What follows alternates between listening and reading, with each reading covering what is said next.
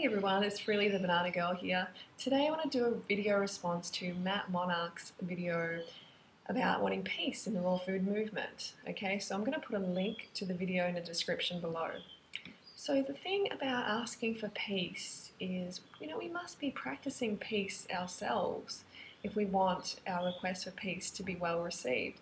And that includes being kind to animals and not exploiting people. So that's where I have a little bit of a problem with your request, Matt, okay? So there's a bit of disharmony in the raw food movement, and the reason is majorly because there's people over here exploiting animals, exploiting people, and they're cashing in on it. And there's people over here trying to look after people in the animals and calling these people out who are over here and saying, no, we don't like this, you need to stop this. And that's the only way that change has ever really come about in history is people rising up, people speaking up. Okay, if you don't agree with something, if you see animals being exploited and you don't say anything or you support that person exploiting them, you're saying it's okay. All right, so we need to speak up. These animals need our voice.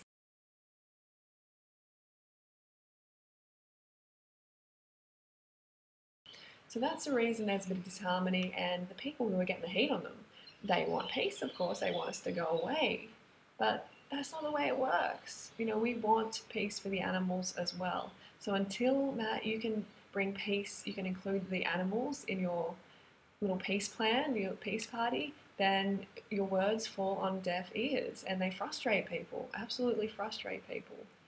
Okay, because you're selling these products, this Deer Antler, deer placenta and colostrum. You've been doing it for years. We've been putting pressure on you to stop using it for years, to stop selling it for years.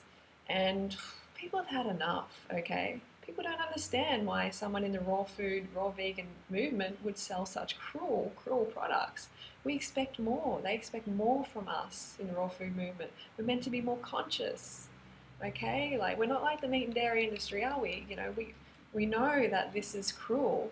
Velvet deer antler extract, I mean, come on. People do not have a deer antler deficiency. It's a totally unnecessary, totally cruel product. I mean, have a look at this photo of the process, A, B, C, D. Have a look at what happens. Like, how cruel is that? Look at the fear in that deer's eyes. It's getting literally a bone. This is a bone. Its antler is a bone sawn off its head. How can that ever be done humanely? It can't be, okay?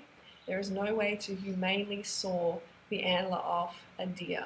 You're not collecting them. I'd be thinking differently if you're just collecting them on the ground. I'd still be thinking this is a useless supplement. But I'd be like, good, no deer has to have its bone sawn off. And the colostrum, the baby cow is ripped away from the mother as soon as it's born, so it doesn't get to suckle that first bit of milk, that vital bit of bonding between the mother and the baby, and also that, that formula that it needs for that growth, that initial growth period.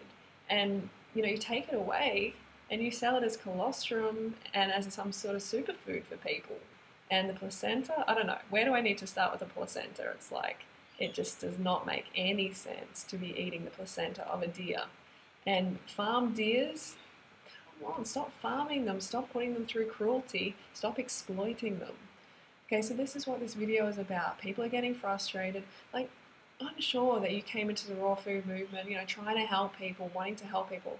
I'm really hoping that's why you came into the movement. Okay, but now it seems like the dollar has just taken over and it's just become all about money. I mean, I know you wrote a blog about being a millionaire, and I read that blog, but you took it down. And you know what? It doesn't make you a bad person if you're a millionaire. Good on you. That's fine. You can be a millionaire. But did you do it on the back of suffering? Ask yourself that question. Were you exploiting animals during that time to make money? You can be a millionaire, but open your heart to the animals. Include the animals. I mean, I would rather live in the gutter. I would rather be living in the gutter, in sewage, rather than exploiting animals and exploiting people for money. It's just disgusting. And I know you're better than that. I know you and Angela, Dave Wolfe, Daniel Vitalis. I know you're all better than that. And put aside any personal shit, any personal feelings you have for me, any negative feelings. Put that aside and let's focus on what's important here.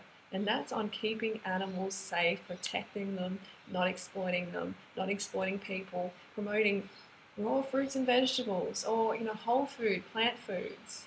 That's what raw vegan and vegan's about. Don't use the raw vegan movement to cash in. There's too much of that going on. And there's too many people supporting people who do that. If you're another well-known person in the raw food movement and you're saying that animal exploitation's okay, or if you're not speaking up about it, or if you're saying, I support you, then you're saying it's okay. You're putting your stamp of approval on this animal abuse. So animals are not ours to turn into products. Okay, they want to live just as badly as we do. They want to live a peaceful, long life. They don't want to be abused and exploited. So this is a plea from me to you, Matt, and Dave, to take those cruel products off your list. If you don't take them off, make a video and explain why the heck you have them on, because every time someone asks you, Matt, you delete the question. You're avoiding the question. And if you've got a product that you're selling and you can't answer questions about it, then you've got to that's a red flag. Why can't you answer questions about it? So please don't worry about, whether, I know you're probably thinking, if I take it off now, then they won or something. It's not about that, okay? You talk about ego, transcend the ego and do the right thing. Peace.